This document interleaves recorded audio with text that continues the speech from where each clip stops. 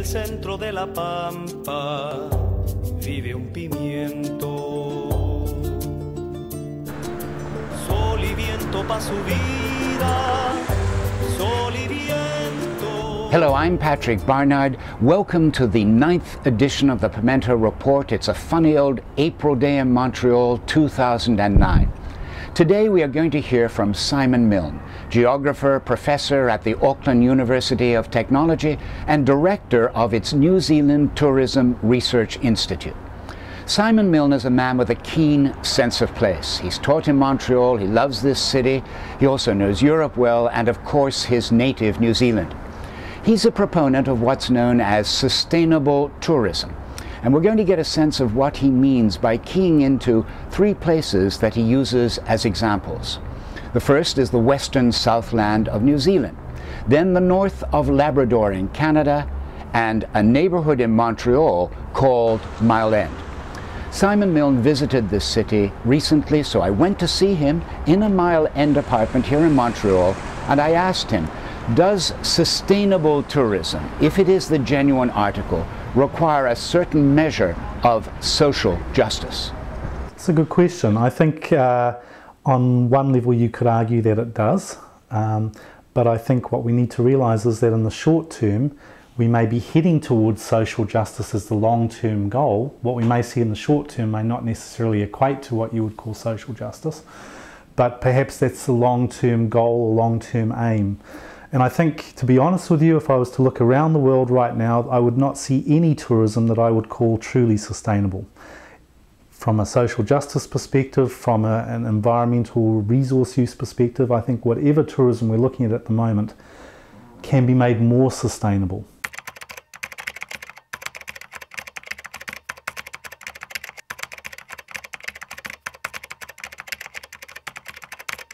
The first example I'd like to give you is from the very southwest of the South Island of New Zealand, an area that we call Western Southland. This is a region, like many others around the world, that has gone through some pretty severe processes of economic restructuring. The traditional agricultural economy has declined somewhat. There's a major flow from this rural area of young people towards the urban areas of the country, and also to Australia and Europe and North America to find work and to find stimulating lives. Like many rural isolated areas, this region's turned to tourism as a potential source of income.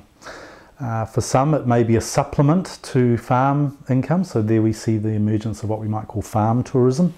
For others it may be a sole job, running a whitewater rafting activity down a river or taking people out as a fishing guide. The trouble for this, or the problem for this region, as we see in many parts of the world, is how do you attract, how do you capture that elusive tourist? How do you actually get them to spend some time in your region when in reality you're not really on the tourist map? For most visitors to New Zealand, Queenstown is the major resort that they want to go to, or Dunedin is the large city they want to visit, and somewhere in the middle is Western Southland. So we've been working with this set of communities, this group of communities, to say, well, how do we get the visitors to spend a little bit more time here? How do we get them to understand the sense of place that they're coming to? What are the stories that your community has to share with these people? What are the ways that you can give them another reason to spend a little bit more money, or can give them some information about how they may behave more appropriately when they're in a particular environmental or community setting? And so the focus for us in this sense has been the use of the internet. It's a very powerful tool for communities to build their stories, their content to share with the rest of the world and the tourist. In this podcast, Lex Wiley speaks to Neville Wilson. He was advised by the Maoris that worked for him to get married, or take a Maori woman for a wife, but to take a Maori woman for a wife, and that would be to the benefit of everybody, Maori and white.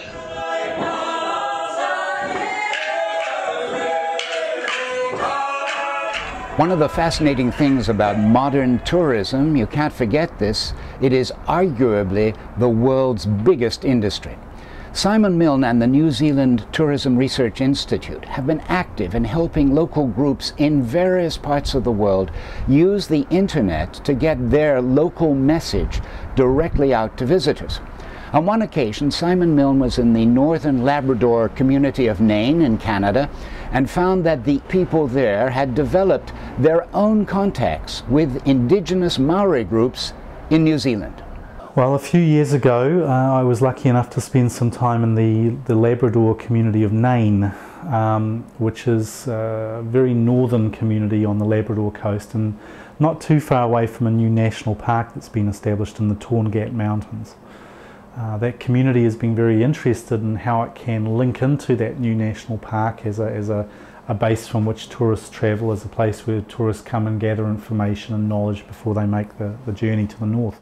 One of the things that was most interesting from the time I spent there, as we were talking about sustainable tourism strategies and as we were talking about the way in which community development could go hand in hand with tourism, was the fact that there was a real knowledge about some of the initiatives that have been taken among Maori groups in New Zealand to help sustain and grow their language through the so-called kohanga reo, or language nest system, where children are learning language from a very young age. Were you surprised that they knew about this? On one level, yes, but on another level, no, because a lot of the people in that community were very well versed with the internet. They had been able to partake in programs that had Indigenous people from New Zealand travelling to the north and vice versa. And I think in this day and age, those kinds of models and examples can spread much more quickly than they have done in the past, and can become quite a powerful resource for communities to take ideas, not copy, but to take good ideas and perhaps blend and develop them so that they fit the local context more effectively. Simon Milne is also concerned with sustainable tourism in cities and neighbourhoods like Montreal's Mile End district that Milne has actually lived in himself.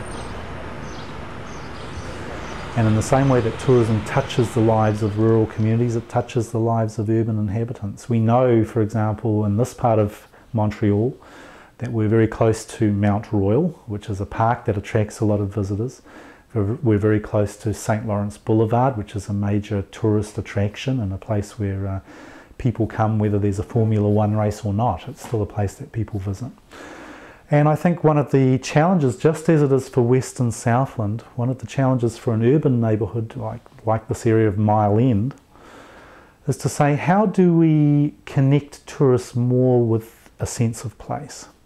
How do we have those visitors that are travelling to the top of Mount Royal for a tour or whatever, how do we have them spend a little bit more time in this neighbourhood, buy a coffee, buy some souvenirs? This is not a neighbourhood that's developed for tourism. It's not old Montreal where you find souvenir shops. What it is a neighbourhood that's been built and developed for community. And for many tourists, that's a more appealing feature than visiting a generic souvenir-ridden kind of old city. I think the main thing I would like to say is that there is a danger in creating what I would call a false dichotomy between tourism and sustainable tourism. We have to think of all tourism as something that is made more sustainable, and we've seen too many examples around the world of tour operators and countries and businesses saying we are an eco-tourism operator, or we only offer sustainable tourism packages. That may be the case, but the bottom line is we need to think about all tourism being made more sustainable. Simon Milne spoke in a Montreal apartment about a truly global issue, sustainable tourism. And this video, we hope, is part of an ongoing internet bridge between Quebec and New Zealand. I'm Patrick Barnard saying goodbye for now from the Pimento Report. En el centro de la pampa vive un pimiento. Sol y viento pa' su vida, sol y viento, sol y viento pa' su vida.